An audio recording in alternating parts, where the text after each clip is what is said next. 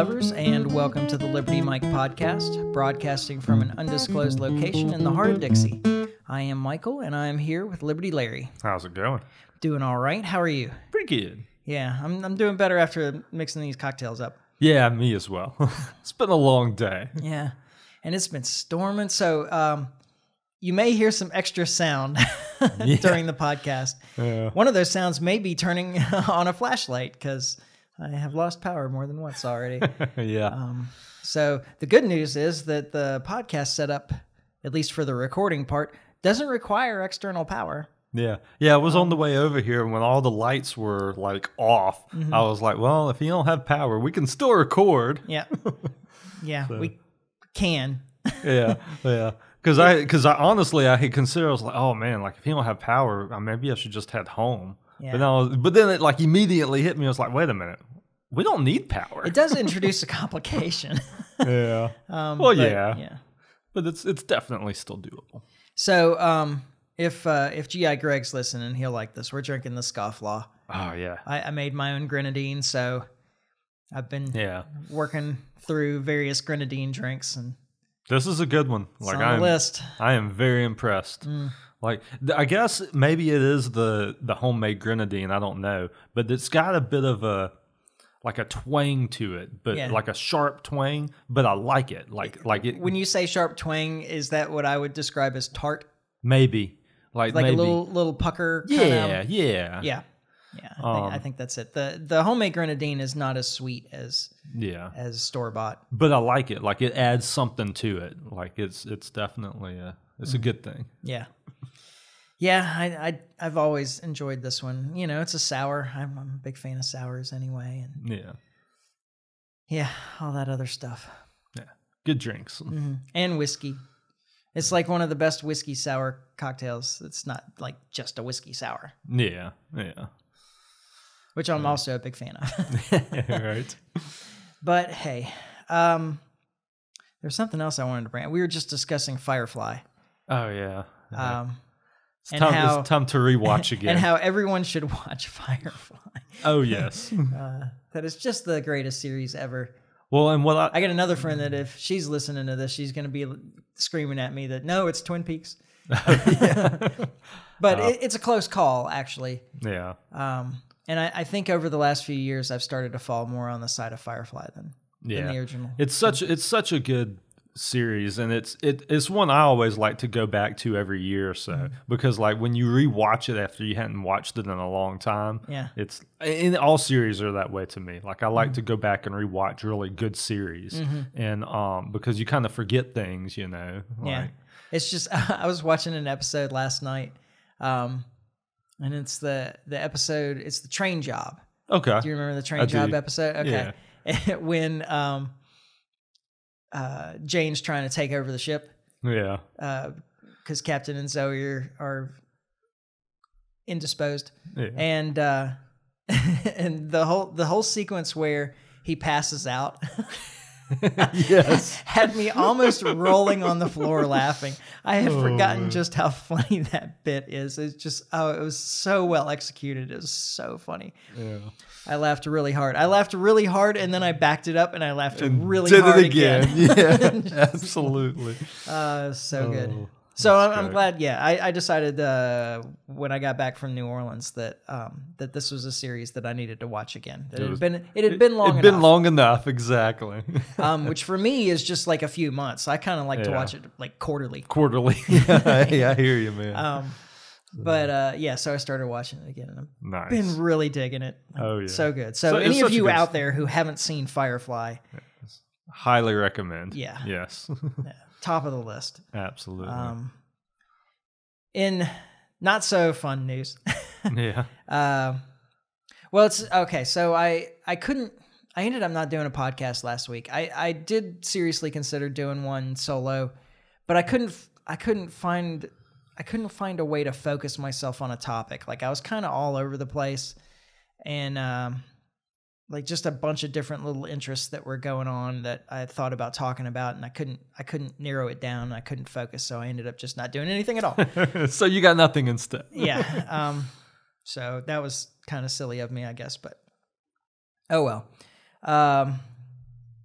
But I did lose track of news for a couple of days during the weekend, which was a shame because then I found out on Sunday that Daniel Ellsberg had died. Yeah. And that was sad. Yeah. And we've talked about Daniel Ellsberg many times on this podcast at this point, but he died on Friday. He's like 92 or 93. He's an old man. I didn't realize he was quite up there that high. Yeah, well, I mean, he was working for the Department of Defense in 1964 or something like that, and he was at the Rand Corporation before that. Yeah. I think, if I have the timeline right. Yeah. But anyway, this is the guy who released the Pentagon Papers to the New York Times and easily cut years off of the Vietnam War through those leaks. Yeah. And like you could probably make a case that the man almost single-handedly ended the Vietnam War. Yeah. By exposing to the American public that the government was lying about how the war was going. Yeah. Like what was really lying about how the war was going. Yeah. Now, to me, like the man should get a medal. Instead, he got prosecuted, but we'll get to that in a minute because that's how that always goes. Oh yeah. Right. More importantly to me, like what he had done at Rand Corporation and when he first went to DoD as well, I think, was he was a nuclear war planner. Yeah.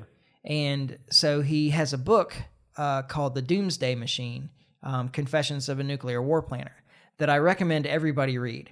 It is horrifying. Yeah. Like, truly horrifying. But he exposes just how disjointed and...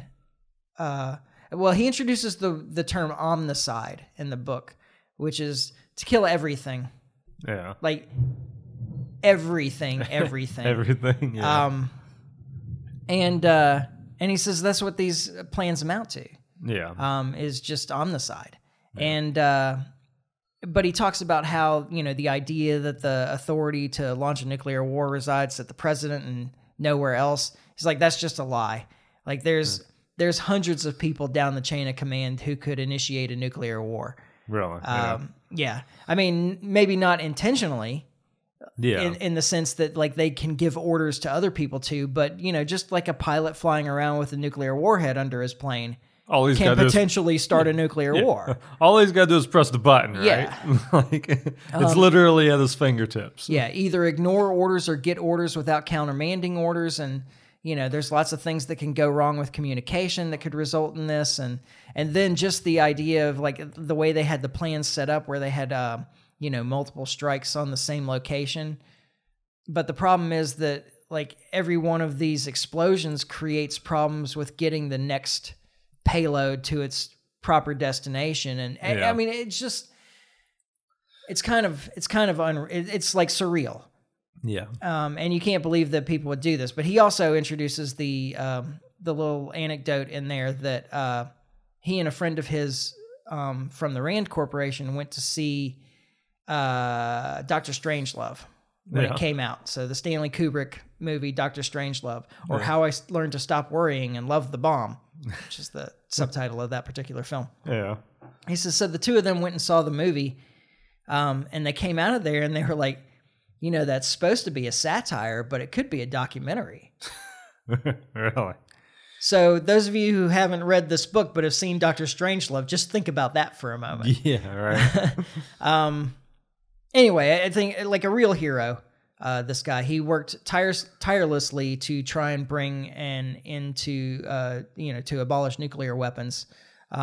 He, once he left the government, he exposed a lot. He strongly supported whistleblowers throughout the history after him. Yeah. And did everything he could for them. And at the end of his life, he was actually trying to create another case where they would bring, what do you call them? The Espionage Act charges against him again. Like he was ready to go to jail to try and get a case brought in front of the Supreme Court about the Espionage Act. Really? Wow. Yeah. And then he got pancreatic cancer and then he died. Yeah. So, rest in peace, Daniel Ellsberg. But as a part of that, he was prosecuted under the Espionage Act of 1917. Now, this is Woodrow Wilson administration legislation that was really used by the Wilson administration to I'm not going to say prosecute, because I think it was only used one time during that period. Yeah. But to deter anti-war protests. Yeah. And people speaking out against the war. It was expressly created to use against American citizens to prevent them from spreading pushback against propaganda. Yeah. To keep them from spreading any kind of rebellion against the U.S. wars or U.S. involvement in World War I, because it wasn't really popular. Yeah. Now, Daniel Ellsberg's case after the Pentagon Papers, it ended up being thrown out. And the story of that is just funny in and of itself. It's because the Nixon administration, the judge threw out the case because he found that the Nixon administration had acted criminally against Daniel Ellsberg in the prosecution of the case. Really? And what they had done is the CIA plumbers, like these same guys that got caught in Watergate, had broken into Daniel Ellsberg's psychiatrist's office and stolen Ellsberg's records to try and use something, something private between him and his psychiatrist against him. Oh, wow. And that's pretty devious right there. And so the judge was like, okay, now we can't permit that. Like, I'm just throwing this case out. Yeah. But before the case got thrown out, the judge had ruled that the Espionage Act is a strict liability law. Okay. Now, what that means is that, Daniel Ellsberg's expected defense of explaining why he released the information that he did, why he thought it was in the public interest to know that the government was lying, why these kind of things. Yeah. Essentially, the strict liability law definition preempts that kind of argument. That's not an excuse. Like, you can't create excuses. Like, you can't justify the act through the reasoning for the act. It essentially means that any violations of the Espionage Act are criminal regardless of the circumstances. Okay. Yeah. So, no question about whether it's in, the greater good to release the information. No question about, well, it was exposing criminal acts of the government, therefore it's justified. None of that. No. If you released any information that falls under the Espionage Act, you are a criminal. Period. So that's crazy. So, like, if you were, let's just say there were things going on in the Iraq War where they were, killing civilians and this type of thing, and you had documents proving that, you could be charged under the Espionage Act for releasing said documents. Yes. And that's just insanity. Yeah. And it's been taken advantage of since then. It created a precedent which essentially said that when government is acting against the interests of the people or in a criminal way, if they classify documentation of it, then it's criminal to release it no matter what. There's nothing that can be done about it. Yeah. It's just hidden forever. So it created this culture in the government where classification is used to cover up government malfeasance. Yeah. Well, rightfully so. Well, not rightfully. Well, not rightfully so, but I mean that's. I mean, when you create a system like that, of course you got to expect it's going to be taken advantage of. Well, in that absolutely. Way. Yeah.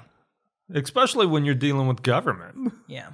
Now, just to create some perspective on this, though, the Espionage Act was only used to prosecute people twice between 1917 and through the even through the Bush administration, W. Bush administration. So who's the other? And one of them was Daniel Ellsberg. Yeah. So who was the other? I don't. Oh, you don't know. I don't know. I'm pretty sure it was like a test case during the Wilson administration, but I'm not 100%. Oh, okay. Well, that would make sense. Yeah. So but I'm not 100% has virtually never been used, other than like 2 times. Yeah. Until Obama. Oh yeah, yeah. Who, remember, ran on a transparent government. Everybody should see what the government's doing. Our administration is going to be the most transparent ever. Yeah. Now, in his 8 years in office, Obama used, or the Obama administration used the Espionage Act to prosecute whistleblowers 8 times. Oh wow. All right, but even Obama wouldn't use the Espionage Act against Julian Assange as a publisher. They were afraid of what kind of problems that would create. What the other publishers might have to say about that. Yeah. But of course, Trump came into office and didn't hesitate. Yeah, did use the Espionage Act to prosecute or try to prosecute Julian Assange. Made Espionage Act charges against Julian Assange. I guess that's the way. Which is also interesting because Julian Assange is not a U.S. citizen. Yeah, that's also a problem. And of course, the Espionage Act is the idea of it is that it's U.S. citizens that are releasing information, that could be dangerous to United States security to foreign powers. Yeah. But that's not how it's used either. Yeah. It's used against U.S. citizens that really, and apparently not U.S. citizens also now, who release information that's damaging to the U.S. government to the press. Yeah. Yeah, which is insanity. Now, in, I guess, a bit of poetic justice here, now the Espionage Act is being used against Donald Trump. Yeah, right. So he's facing Espionage Act charges now. Yeah. Bet he wishes he pardoned Assange now. Right. But I'm pretty sure it was Pompeo that really kind of pushed the Julian Assange thing. Pompeo really had it out for Julian Assange. Yeah. Still does. I was going to say, that guy's got it out for everybody, man. Yeah. We never did come back and talk about that interview that he did with, what's his name? Stossel, did we? Oh, no, we didn't. I'm pretty sure we didn't. I don't think we did either. Yeah. And we might still have to do that at some point. Yeah. We can wait, I suppose, until it's certain that he's running for president and has any kind of a shot whatsoever to get the Republican then we'll nomination. never have that conversation because he has no shot. Like, he may run, but dude, I bet he could pick up some support from the Republicans. You really think so? I think so. I don't know, man. Like, I just don't see it, man. Especially if Donald Trump's in jail. Well, that who knows? Like, he actually seems quite reasonable. The guy's smart. Yeah. Which is more than I can say for a lot of He candidates, just seems like a stooge to me. Like, he comes off as stooge o'clock, man. Did you watch the interview? I heard snippets of it. Okay. You should watch the interview. Yeah. Now he's definitely got an agenda. Like, the guy is deep state through and through. Like, always CIA. But that's the reason that I just don't think he has a chance is because, like, there was that guy in Arizona in 2016 that had a pretty good run. Was it Arizona or Utah? Utah, I think, actually. Who was it? I don't remember. I can't remember his name. But he was like a former like a retired CIA guy. Yeah. Who was running in Utah and got a pretty good percentage of the vote. Yeah. Just there because he was from there and he's a Mormon and so on. Yeah, but right. But still, like, yeah, he got some message out there. Yeah. He had some support and he was retired CIA, like, openly. Yeah. Well, I mean, like, so I don't know. People have gotten behind the intelligence communities in a lot of ways. I know they have in the past.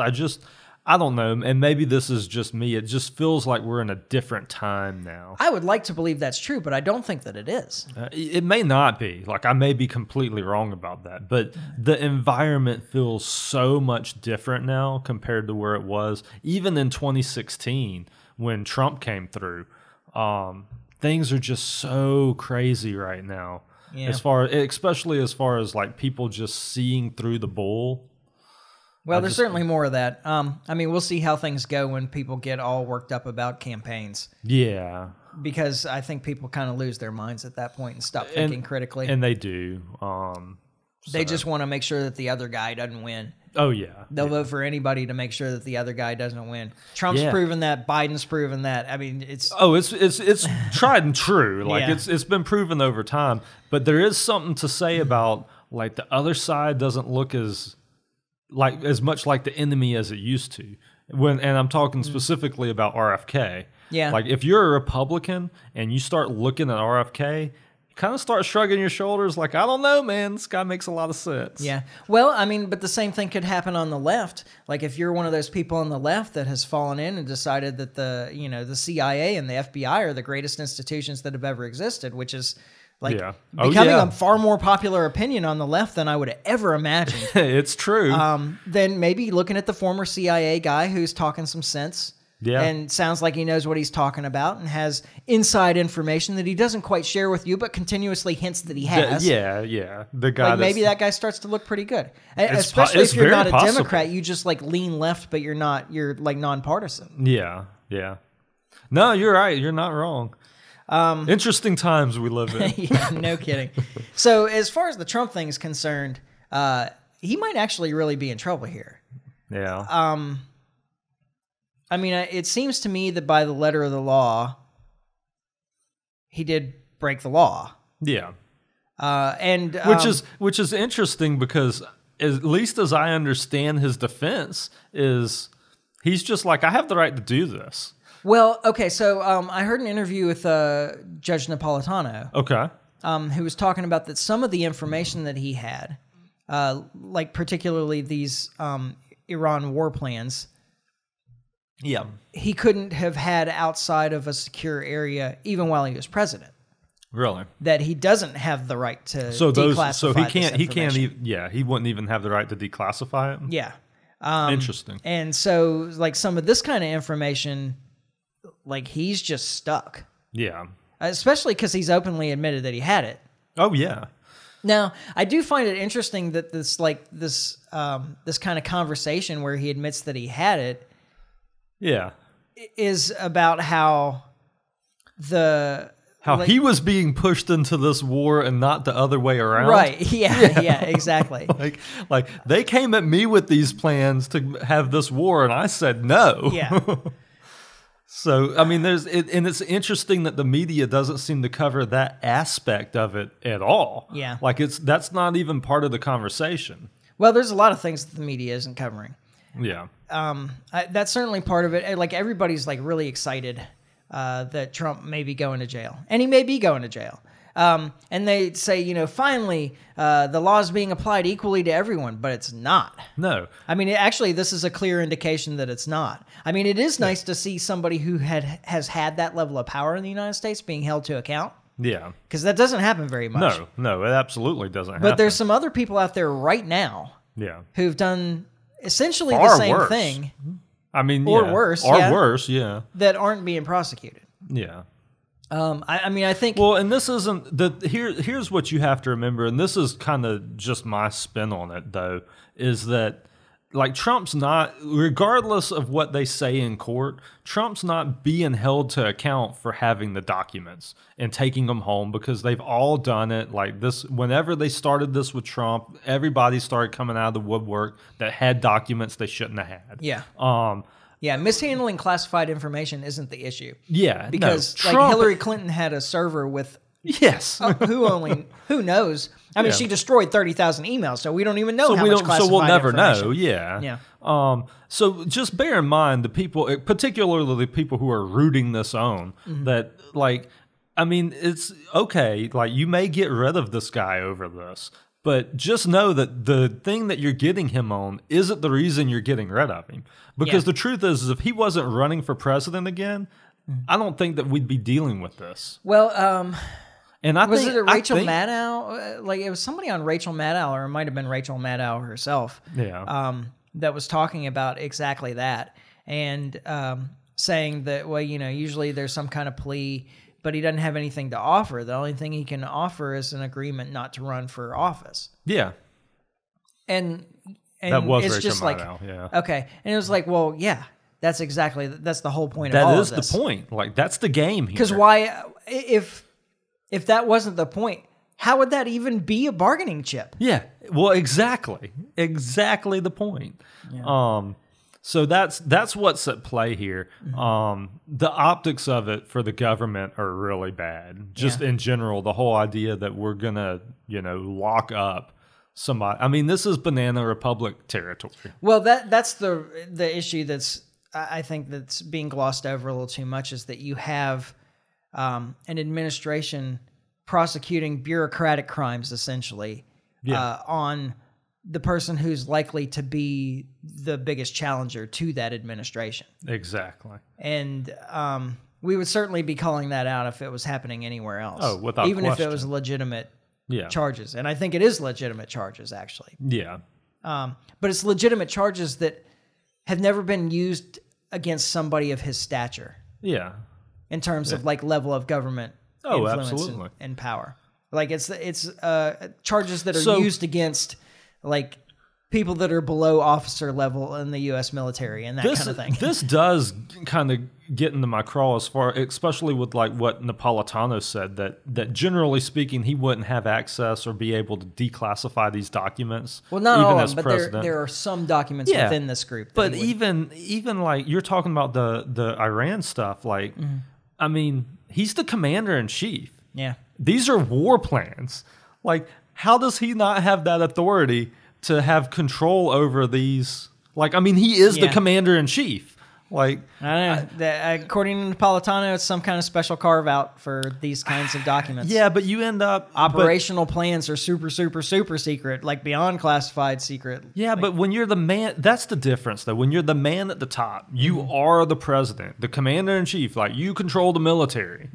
Like, you should have the... That's where you end up in this, like, constitutional crisis, like, area where, like, well, who does really have the authority here? Yeah. Well, it makes me wonder, like, what if he had tweeted out some aspect of the plans? Yeah. Like, he didn't release the plans. Like, the documents didn't go anywhere, but he had tweeted something about, like, some aspect of the plans to attack Iran. Yeah. So then is he under the Espionage Act? Yeah. While he was president. Yeah. What about Yeah.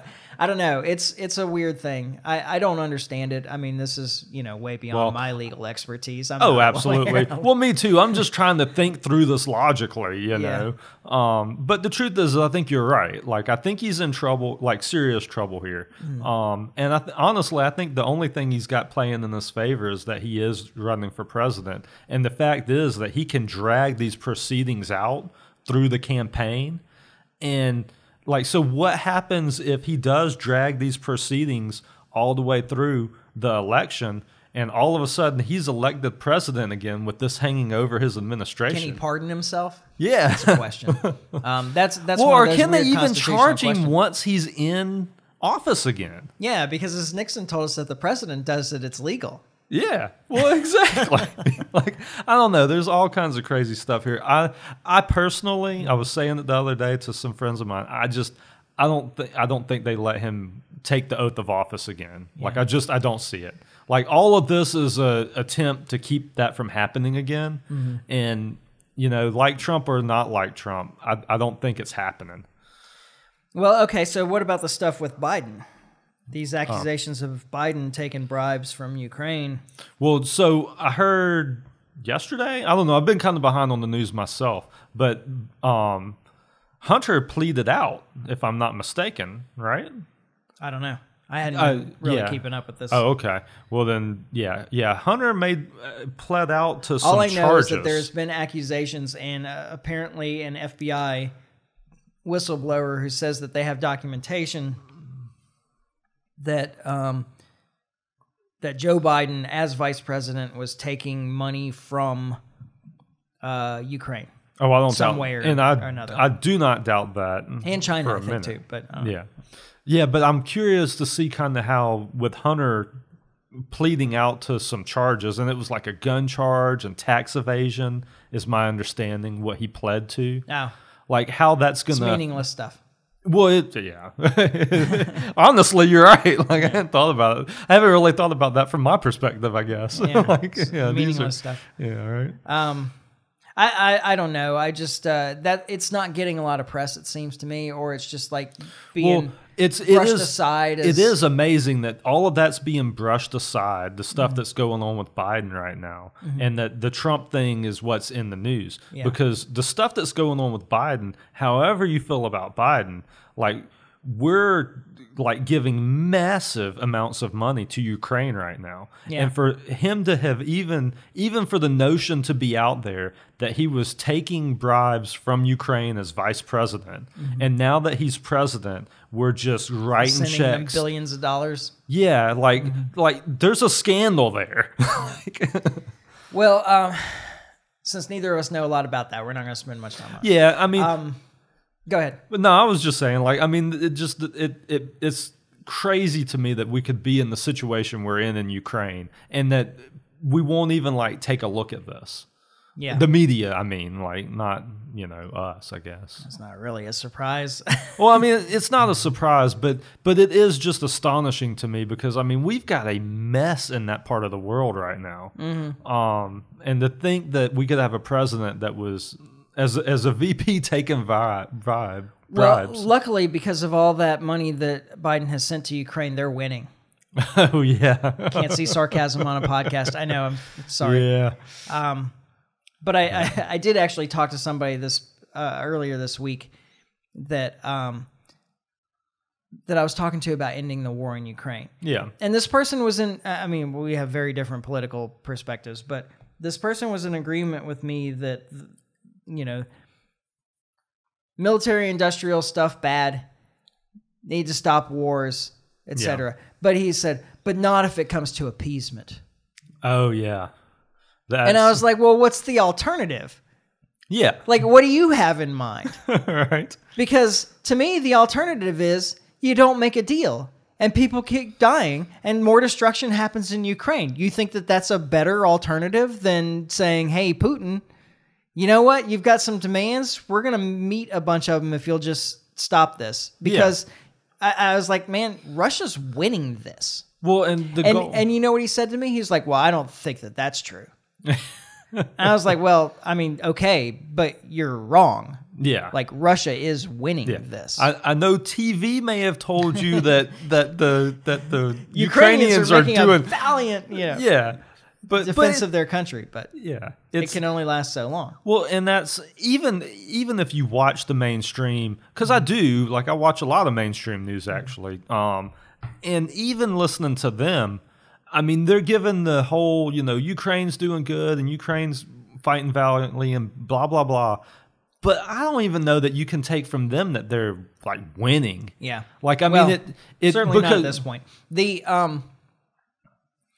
This offensive, the Ukraine's spring offensive, now summer offensive, has not even gotten through the defensive buffer zone that the Russians had set up. Yeah. I mean, nowhere. They're like they have not broken through the defensive buffer zone anywhere where they've attacked. My understanding is, and correct me if I'm wrong, because I've been known to be periodically, like they're like taking over like fields and shit, right?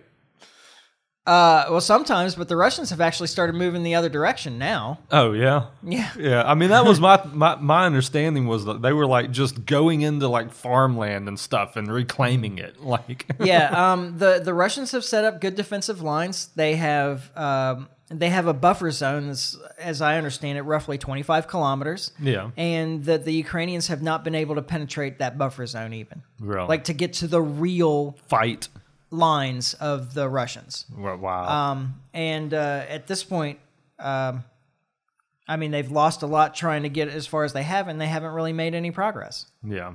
And so the next thing that happens is what has started to happen already, which is the Russians are like, okay, well, they're petering out against our defensive lines. Time to start moving forward again. Yeah, right.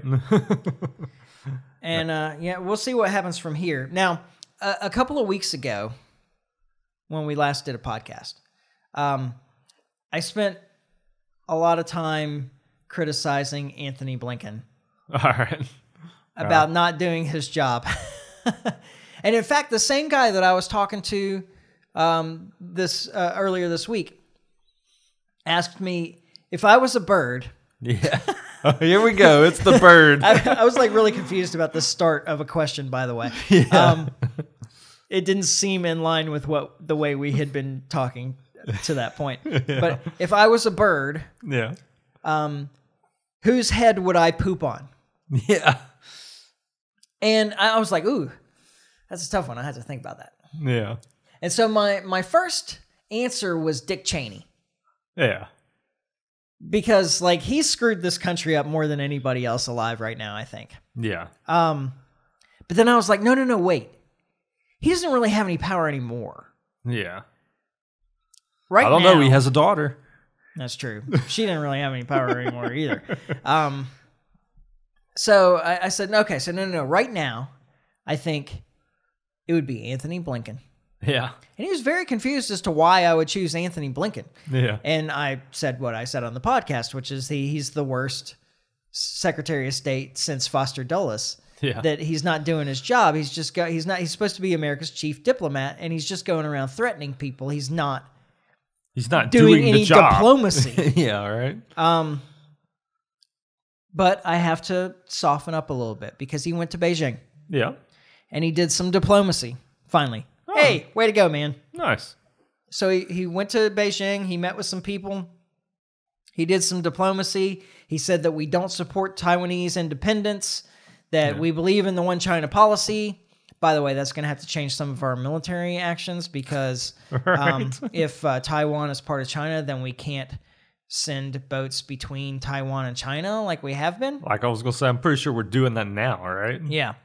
But not anymore. If we accept that, then it's against international law for us to move ships in the strait between the Taiwanese island and the Chinese mainland. Yeah. But that's beside the point for now. Anyway, he met with people. He made nice. They said that they had frank discussions. Yeah. What did you say he thought that meant earlier? That both sides just kind of laid their cards on the table and said kind of, this is where I'm at, and they said where they're at. And yeah. Just honest discussion. Yeah. So I don't know what really that means in diplomatic speak, but I think that that's probably a fairly accurate description of it seems right to me. Yeah. So we had taken a step towards trying to, resolve conflict with China before things got out of hand because things are not going well. Yeah. Between us and China right now. No joke. And so literally a day later, Biden at a campaign event says this. No, but I really mean it. China has real economic difficulty. I'm going to try and do it like the way Biden would, by the way. Right. So this is a quote, right? Yeah, this is a quote. Well, that part wasn't, but okay. I'll have to start over. All right, let's start over from quote. Yes. So this is just one paragraph from his little speech at this campaign event. Okay. No, but I really mean it. China has real economic difficulties. And the reason why Xi Jinping got very upset in terms of when I shot that balloon down with 2 boxcars full of spy equipment in it is he didn't know it was there. No, I'm serious. That's what's a great embarrassment for dictators. When they didn't know what happened. That wasn't supposed to be going where it was. It was blown off course up through Alaska and then down through the United States. And he didn't know about it.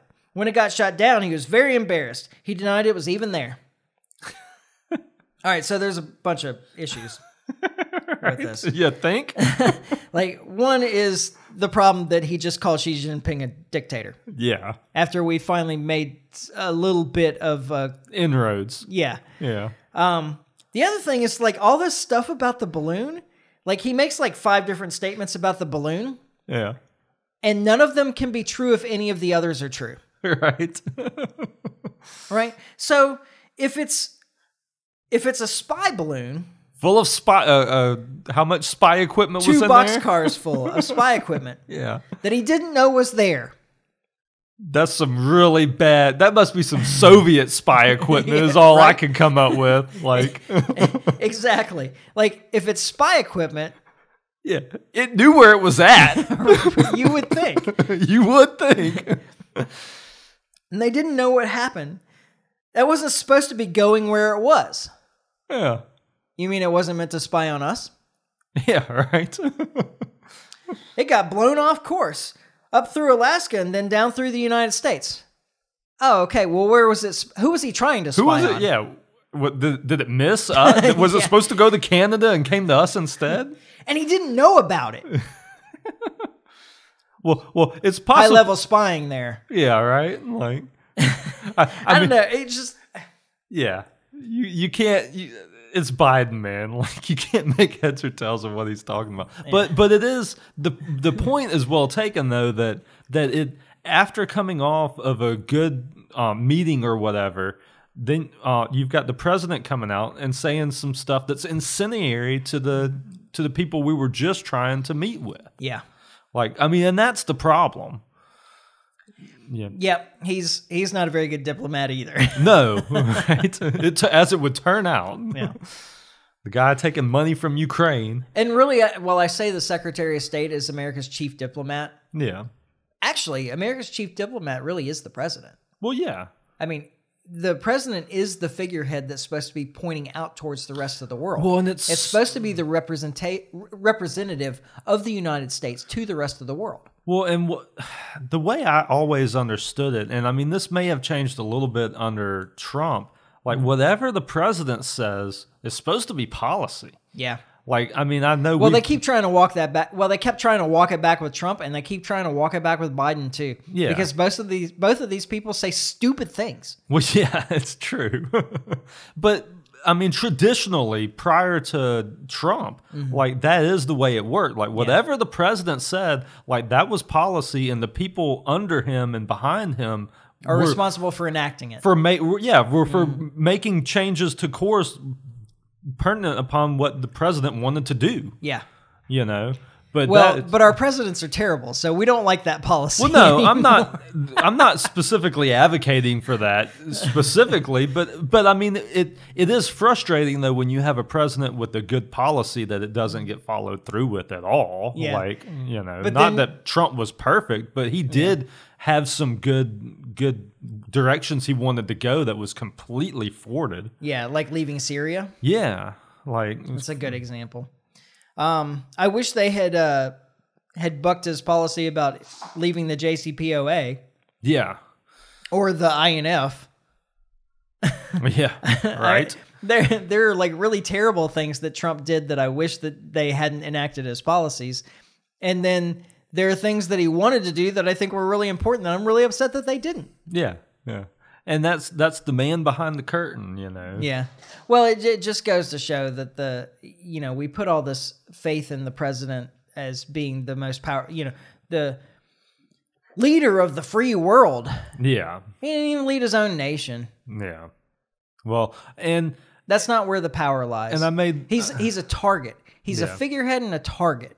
Yeah. And I think Trump proves that more than any of them, because if you ever had a president that wanted to come in and make real change, like Trump is a good example of how difficult that's going to be. Yeah, how easily it is thwarted by the permanent bureaucracy. And blame Trump plenty, because the truth is he could have appointed better people, and he could have been smarter about how he wielded his power. Yeah, because all of that's true. It is. He didn't know what he was doing. Yeah, he was ineffective. Exactly. Yeah. And it all goes back to the people he put in his cabinet and around him, you know. Bolton. Yeah, I will never forgive him for that one. Like, I mean, that one alone does it, man. Yeah, impeach him. Yeah, exactly. This is a reason for impeachment, is appointing Bolton. Exactly. To your defense department. Jeez. Anyway. Okay, so I have got one more story that's like completely unrelated to the rest of this. All right. But I think it's interesting. Yeah. And it's kind of funny. All right. Too. But it's interesting. So the Supreme Court offered an opinion on a case roughly 2 weeks ago, I guess now. And the case was Jack Daniel's Properties versus VIP Products. And you know, I'm a big fan of whiskey. Yeah. I've gathered. And I have said plenty of terrible things about Jack Daniel's, but I'm actually only talking about Old No. 7. Yeah. They've got some good products. Jack Daniel's puts out some of the best whiskey that you can buy. Yeah. Just not under that black label. Right. All right. So if you go in and you like, if you were a big fan of Jack Daniel's, stop buying Old No. 7. Like, I don't know. Spend a little bit more money, get the single barrel select. Like that barrel-proof single barrel select. Oh, man, that's some good stuff. Or the single barrel rye is an excellent whiskey. It's a great rye whiskey. Yeah. I mean, there's like no bones. Get Bottled in Bond. The Bottled in Bond is really very good. Yeah. Like, stop buying that to me, wussy 80 proof stuff. To like, me, buy a good whiskey. To me, number 7 is like the college, like frat party whiskey. Yeah, like that's but people what get stuck there and they think it's great. Yeah, that's but it's not. It's terrible. You're right, but it's good for what I drank it. I mean, like I know, well, like it's good for what it is, though. I mean, at least if you're gonna drink it with apple juice. Have an Applejack. You'll be surprised. It sounds terrible, but you'll be surprised. Yeah, Applejack is where it's at. I mean, I like Dr. Pepper. I like a Dr. Jack. Like that was my thing in my time at that age, you know. Don't mix it with Kool-Aid. Tried that. It was really awful. Oh, does Kool-Aid not work? No, it doesn't work. Yeah. But like just step up a little bit, buy some other Jack Daniel's products. You'll find that what you've been drinking is not that good, but they do have really good whiskey. Yeah. That's not the point of this. This is a complete Sorry. tangent, so. Yeah. All right. So here's what VIP products did. They do like dog chew toys.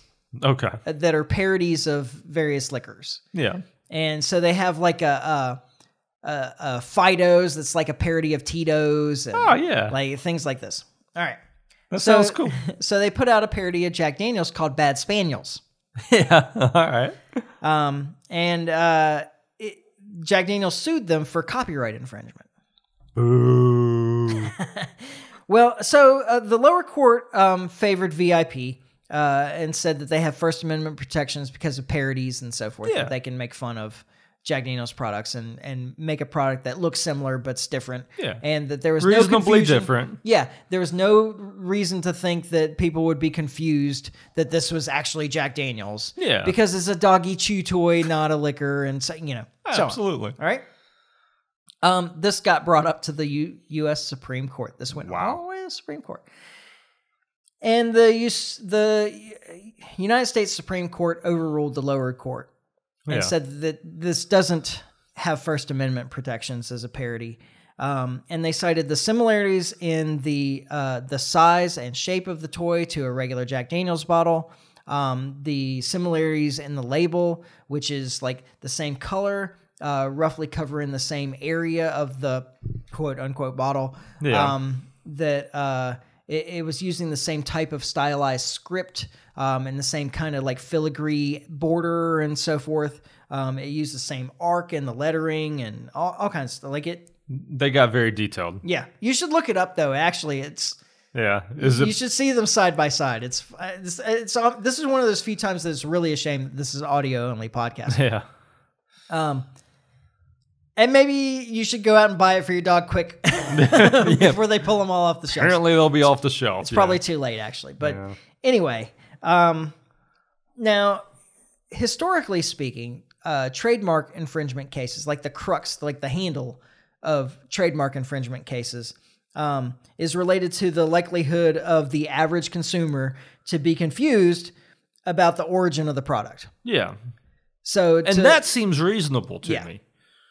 That, like, if you create a whiskey that's similar. Now, by the way, get Virgin Rare 101. It looks a hell of a lot like Jack Daniel's. You brought home a whiskey one time, or brought over a whiskey one time. I was like, wow, like that is a complete ripoff of Jack Daniel's. They didn't use the same script and the lettering and so forth, but it looks a lot like. Yeah, it looked like. But the name is so very different too, though. Yeah. But it does look like at first glance like the Jack Daniel's bottle. Oh, and absolutely. By the way, it's Virgin Rare 101. For those of you out there that think that old number 7 is awesome, you can actually spend less money, get a bottle that looks a whole lot like Jack Daniel's called Virgin Rare 101, and it's way better. It's better. Yeah. The generic wins. So, having made that point, so it's generally related to people being confused and not thinking that they're getting the other product. Absolutely. That's what it's been traditionally about. Now, the Supreme Court had some like kind of interesting opinions on this. This was a unanimous case, by the way. The entire Supreme Court agreed that Jack Daniel's was the favored party. Really? Yes. That's the interesting. Entire Supreme Court. Because that right rarely ever happens. Yes, exactly. And Judge Alito wrote one opinion where he was talking about, like, imagine a pitch meeting. You should read that because it's pretty funny. Yeah. And then you can probably think that, like, hey, That pitch meeting probably has happened at Jack Daniel's. Yeah. Or not far from it, yeah. If you've ever been to Lynchburg, Tennessee, yeah, you will see that Jack Daniel's is a huge merchandiser. Oh, yeah. They selling stuff. Hundreds of products. Like going downtown Lynchburg, Tennessee, all the stuff with a Jack Daniel's label on it. Yeah. That's actually licensed Jack Daniel's products. Yeah. It's kind of unreal like how much merchandising they do. Yeah. Which may also have played a little bit of a part in this. Because it's not unreal to think that Jack Daniel's could have created this doggy toy. Yeah. Yeah. Well, I mean, maybe that's kind of what this hinged on, is the fact that they do have so many, they license so many products that this product could actually be mistaken for a licensed Jack Daniel's product. Yeah. I don't think, I mean, that's not what I got from the opinion. They didn't address it in that way. Yeah. But the way they did address it is kind of interesting. Okay. So they say that the purpose of a trademark is to identify the source of a good and this is the important part in this particular case, to distinguish from other people's goods, other businesses' products. That's probably a better way of saying it. Yeah. All right. And so their point here was that the VIP Products was using a label that was a parody of the Jack Daniel's label as their own label. Okay. So they were identifying their product explicitly with a parody of the identification of another product. Yeah. And that was the problem here. So essentially that parodying a trademark for use as a trademark is an infringement of the trademark. Did that make sense? It makes sense. Okay. I mean, as much sense as it can make, I guess. Yeah. I mean, the problem was that the parodied material was actually used as the label for the product. Yeah. For the new product. I gotcha. And so they were using it to identify their product with another product. Yeah. And so it goes past that idea of that the point of a trademark is to distinguish yourself from other people's products. And that because they made their trademark look so much like they made their label so much like the Jack Daniel's label in order to identify their label with the Jack Daniel's label, that becomes an infringement of the trademark. Gotcha. All right. So I just think that that's kind of interesting and kind of funny. Yeah.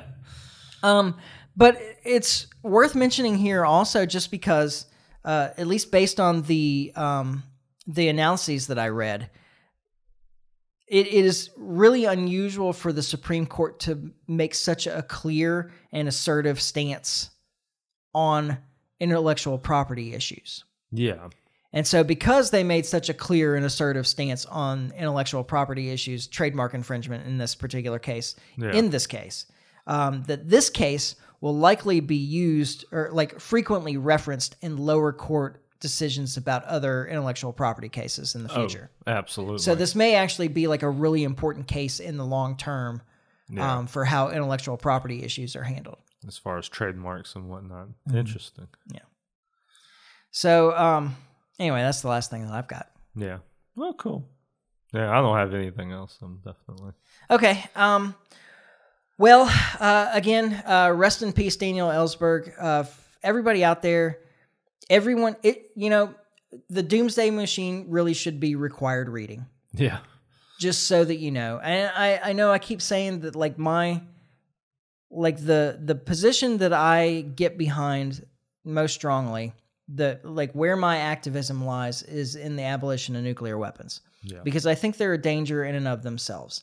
And I have a quote, but I don't have it here. And I would generally ask Liberty Larry to like fill in the gap while I run and go grab the quote. But he won't. So instead, I'm going to hit pause on the recorder and I'll come back and read the quote. That sounds fair. All right. Did you miss me? Sure. Well, thank you. It makes me feel better about myself. All right. So this quote is from Enrico Fermi, who worked on the Manhattan Project. Oh, okay. He's like one of the originators of the original atomic bomb. Okay. Anyway, afterwards he said this. This is, I think this is an important quote. Like, this is something people should remember about these things, because people forget that they even exist. Yeah. Like, Scott Horton says something like, whenever we're talking about war with nuclear power, the possibility of a nuclear exchange goes without saying. And it's gone without saying for so long that it actually goes without saying. That is forgotten. Yeah. Yeah. But this is what Fermi had to say of atomic weapons. He said, quote, "By its very nature, it cannot be confined to a military objective, but becomes a weapon which in practical effect is almost one of genocide. It is clear that the use of such a weapon cannot be justified on any ethical ground which gives a human being a certain individuality and dignity, even if he happens to be a resident of an enemy country. The fact that no limits exist to the destructiveness of this weapon makes its very existence and the knowledge of its construction a danger to humanity as a whole. It is necessarily an evil thing considered in any light." Yeah. So, y'all get on board with me. Let's start writing letters and see if we can put an end to nuclear weapons here. And I have maintained for a long time that it's the United States that has to do it first. Oh, absolutely. No, I agree with that wholeheartedly. And, the thing is that the United States has conventional military power to be almost as destructive as nuclear weapons. Yeah. I mean, like, if anyone were to launch nuclear weapons against the United States, even if the United States didn't have nuclear weapons, we could just annihilate them. Yeah, we could absolutely destroy that country. Yeah. So it's up to the United States to be the first one to put these things down. Yeah. Yeah, absolutely. I mean, what point do they really...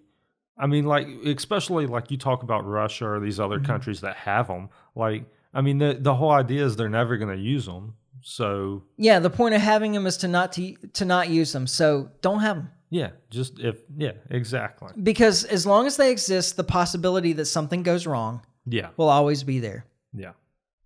Daniel Ellsberg actually talks about, the period. This is actually probably still true, but certainly there was a time where the United States maintained a fleet of bombers that were always in the air with nuclear weapons. Yeah. Always in the air, just in case. Because they didn't want, bombers to be stuck on the ground after after a first strike nuclear attack from some other country. Yeah. To, eliminate all of our threats. So there were always bombers in the air with nuclear weapons. And they have a number of fail-safes on them. And I'm pretty sure this is from Ellsberg. Anyway, apparently, sometime in the 60s, I believe it was, over, I think, North Carolina. Some of the details are fuzzy to me on this story. I apologize to everyone. I might have some of this wrong. But in essence, the story is correct. But I think it was over North Carolina. One of these bombs was accidentally dropped by a U.S. bomber over North Carolina. Yeah. Or whatever state. We're going to go with North Carolina for this. Yeah. And almost all of the fail-safes failed. Yeah. And so, like, 9 of 10 fail-safes failed to engage to prevent the bomb from going off, and the last one did. Wow. And so the bomb didn't go off, and they recovered it, and there was no problem. But the other issue to that is that if all of the fail-safes, if one more fail-safe had failed, and a nuclear weapon had gone off over the continental United States, the U.S. government could never admit that it was their error that had done it. They would have blamed it on the Soviet Union and launched a nuclear war. Yeah, and off to war we would go. Yep. I mean, it's like that close. So as long as these things exist, like just because we've made it so far without an accident like that, it's only a matter of time. Yep. As long as they're out there. And I've been reading a bunch of Carl Sagan, and Carl Sagan is always talking about this technological adolescence. And like whether we can survive our technological adolescence. That every technological species must go through this point where they finally develop the ability to destroy themselves. Yeah. And it's a real question whether they succeed in not doing that. Yeah. So far we have. So far we have, but we haven't been here very long. Yeah. Yeah. Well, in this particular... Relatively speaking, like geologically speaking. But this particular device hasn't been in existence for, less than 100 years. Right. So, that's nothing as far as time is concerned. Mm-hmm. So this is something that we really need to put an end to. Like, this is the sword of Damocles, hovering over the fate of all of humanity. But it's the genie out of the bottle thing. Like, you can't, once it's out, it's out, I don't see how you put it back in. Well, you don't have to put the technology of fission. Well, no, obviously not. But even just talking about doing away with all the weapons, it just, you're right. It definitely has to come from us first. I don't see any other way around that. But, look at the mess this country is in right now. But there is a real recognition worldwide of the danger of these things. Oh, without question. And the only reason that anybody pursues a nuclear weapon is because other people have them. Oh, absolutely. 100%. Well, it gives you... The reason these smaller countries pursue it is because it gives the dictator you're not going to dethrone me now. Yeah. It's kind of a card they can play. Right. But they wouldn't need it without the existence of nuclear weapons on the other side. Well, I don't know that that's true, though, because, we could go in and destroy them without nuclear weapons anyway. That's the whole reason they want to have the weapon, is because they know if they have the weapon, we're not going to come in with our military and destroy them. Mm-hmm. So, for them to still have that button to press is important for them. Yeah, I guess that's true. But it's certainly easier to put the pressure on getting rid of it if you don't have them yourself. Oh, it's true. No, I 100% agree. I think if there's any hope of doing away with these weapons en masse, it has to come from us first. Yeah. Because and it makes sense, because at the end of the day, we were the first to develop and use. Yeah, we're the only one to use. Only one to use, first to develop. Yeah. So, it would... And we still have a first strike policy. Yeah. Which is all the more reason that, it's, like I say, I support it and I wish it would happen, but I don't see the path. It would be different if I could see the path. Mm-hmm. And I don't see it. Yeah. And I hate it because, like I say, it's absolutely something I support, but Yeah, well, I don't see us getting to anarchism either, but... I don't see a path there either, but I believe in it. Yeah. I like it. Just keep pushing in the right direction, man. Yeah. No, it's the truth. The same thing with that too, But I could see there eventually being a path to anarchism, I can see I actually more easily see a path to abolition of nuclear weapons than anarchism. Really? Yeah. Okay. Yeah. I think that there's more of a desire by the public, by the grassroots, by people in general, to have some kind of ruler class, than to have a weapon that they can destroy themselves with. Yeah. I think the average human out there doesn't want nuclear weapons. It's only your elite government people. Maybe, but I think if you really started talking to people on the ground, you'd find out real quick that they're very fearful of other countries. Sure. And that would drive their policy of keeping them. Well, I think it's easier to make the argument that the reason that you have to be fearful of other countries is because we have these weapons too. Yeah. Yeah, but you got to make that argument too. Yeah. I think that's an easier argument to make than you'd actually be safer, wealthier, and more secure if you didn't have a government. Yeah, maybe. You may be right. People are really tied into the idea of government. Oh, they are. No, there's no question about that. I think they're far more tied into the idea of government than they are to having nuclear weapons. Maybe so. I hope that. I hope that that's true, actually, in a lot of ways. Anyway, so yeah, let's all just keep pushing in the right direction. Oh, absolutely. And maybe we get there someday. Yeah.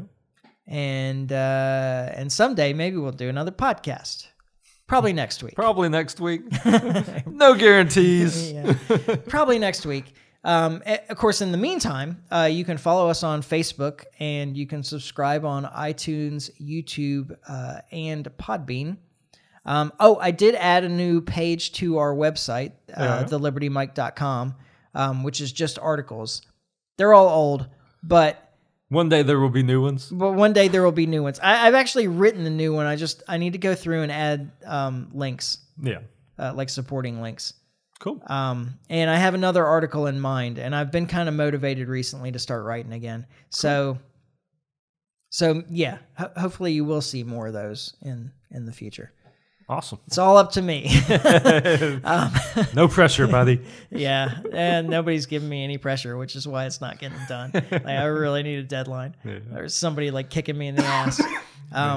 But we plan to be back here next week, and you can do all those things in the meantime. Of course, like, subscribe, leave reviews. I don't know, whatever else. Like, all the interactions help us. Get the message out to other people. It just, gets us into the algorithm. Actually, the last episode on YouTube, somebody made a comment, 177 episodes, and you finally made it into the algorithm. And it was somebody whose name I haven't seen before. So I'm guessing it's the first time he saw any of our stuff. And he was like, oh, wow, there's this show. 177 episodes. Why have I never seen this before? I don't know. Anyway, thanks to that guy. If you're still listening, I really appreciate that. And, you can send me an email, Michael@thelibertymike, and explain what you mean if I've got it completely wrong. That's funny. But we plan to be back here next week when we finally get this right. And in the meantime, try to stay free. Life short, live free. Ciao. Later.